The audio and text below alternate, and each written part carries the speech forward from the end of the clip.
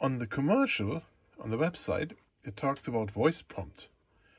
So when you start recording whatever, it would say it. It would say start recording or whatever mode it is in. Voice prompt is when the camera talks to you. Voice command is when you talk to the camera. Voice command I discussed in my other video. You can most likely see it up here in the upper right corner if you click on the information button there. This is about voice prompt when the camera talks to you. So how do you make it talk? Let's swipe down and go to the QS here. That is the quick switch.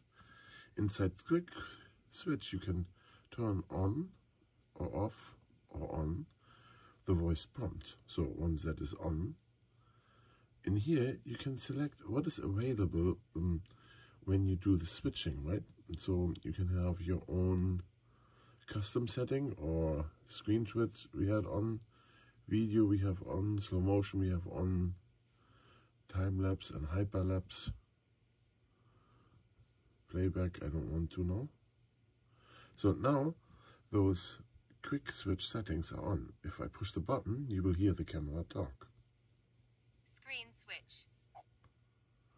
So basically, when the camera is on your head and you can't see it and you push the button, then you know what it just did. So in this case, it switched the screen from the back to the front.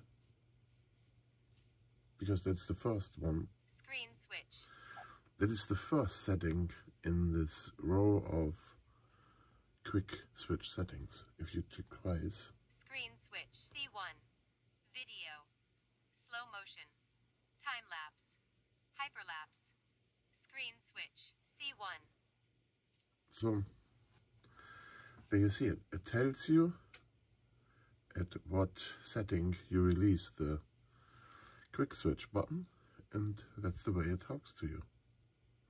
If you don't like this function, you go to quick switch and turn the voice prompts off. That happens and you push the button here. It doesn't say anything, it just clicks.